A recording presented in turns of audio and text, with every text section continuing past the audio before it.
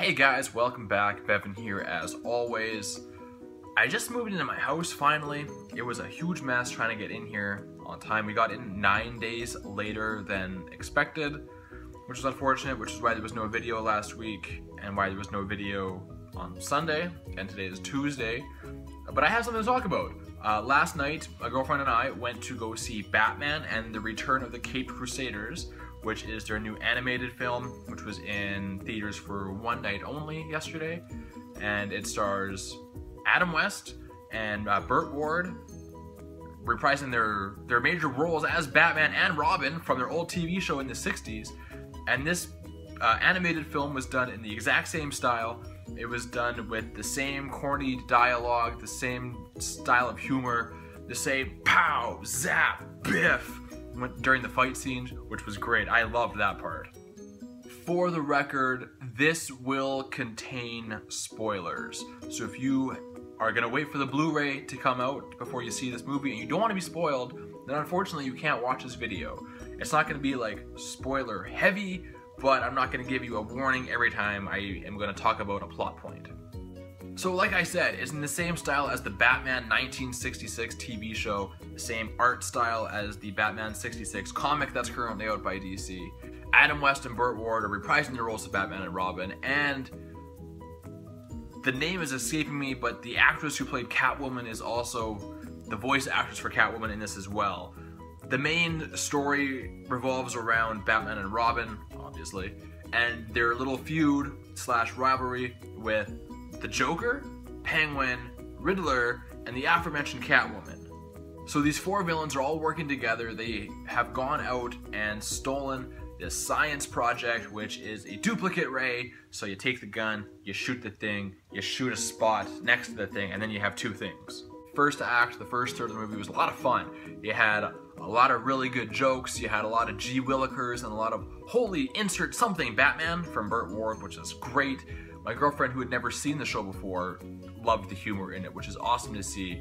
Super family friendly, just like the TV show. It was great. You know, I had the biff and the zoom and the zap and all that for the fight scenes, which was great. I loved that as well. In the middle, it really kind of died a little bit. I don't even want to say died. It was still enjoyable. It was just, it was boring, and I wasn't really that into what they were doing with the story, because essentially what they did, and again, here's like the big main spoiler plotline thing I'm going to talk about today.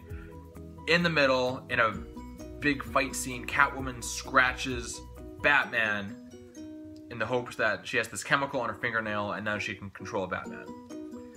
It doesn't take effect, but throughout the middle of the movie, Batman and Bruce Wayne kind of becomes this huge jerk, eventually becoming a bad guy who duplicates himself and puts all his clones in all these different important positions in the city. Like he replaces Commissioner Gordon and the other head of police guy and the mayor and the butcher and the traffic guard, and he replaces pretty much everybody with a role in the city with Batman.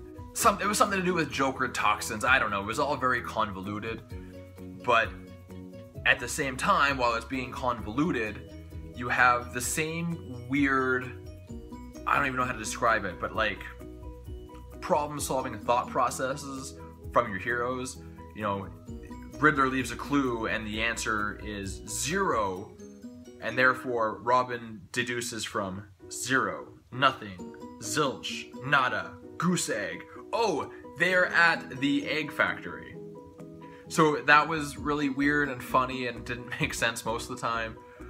But again, I enjoyed it. Being a fan of the TV show, my girlfriend, not being a fan of the TV show, still enjoyed it. So that was really good. They go into space for some reason. I don't know. But eventually, Catwoman gets kicked out of the bad guy group. So she joins Robin to bring Batman back to the good side so they can take out the other 3 bad guys. And then in the process, they have to fight all these Batman clones, so they break out all the Batman villains from the jail, and it was weird, but so much fun. And I heard Killing Joke wasn't great for various reasons. I haven't seen it yet. I do plan on getting the Blu-ray eventually. But like these two things are very, very different. I know for sure, I'm familiar with Killing Joke, I know what it's all about. And this is like the exact polar opposite of that, because whereas Killing Joke was rated R, I'm pretty sure this was rated PG.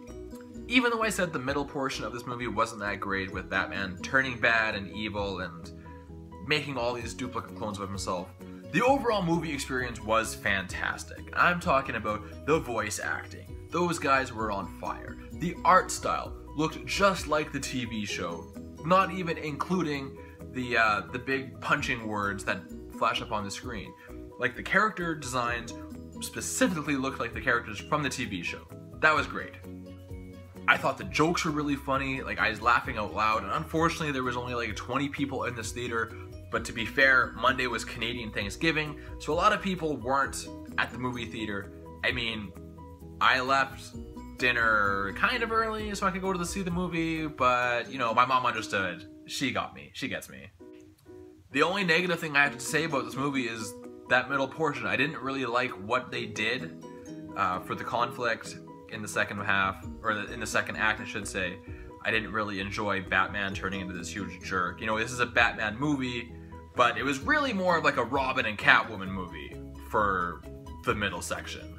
But like I said, positives outweigh the negatives. This is still a great movie. Guys, when it comes out on Blu-ray or on demand or whatever, make sure you check it out, especially if you are a fan of the Adam West TV show, because this is exactly like it, although it did kind of drag on a bit. I, for one, love what DC is doing with their animated universe. I have most of them on Blu-ray, I think. I'm missing a couple of the Justice Leagues and the Killing Joke, of course, but I'm a huge fan of them, and I want them to do more, and I wish Disney was doing this with Marvel and Star Wars as well. Keeping that in mind, I want you guys to comment below which universe out there, which fandom would you like to see in an animated universe? Is it Harry Potter? Is it Marvel? Is it Sherlock? Tell me what you want to see below. I will be back next Sunday because I am in my house now. My office will be set up by then. I will be regularly putting videos out on Sunday, so make sure you subscribe to my channel to check out all the nerdy content I'll be putting out all the time. If you like this video, hit the like button. The more likes I get, the more notice I get. That's awesome. I'm only 5 subscribers away from 100, which means I'm only 5 subscribers away from youtube.com/BevanBoychuk. So if you guys could like and subscribe, that'd be awesome. But I'm out of here, and until next time, folks, I am out like a light.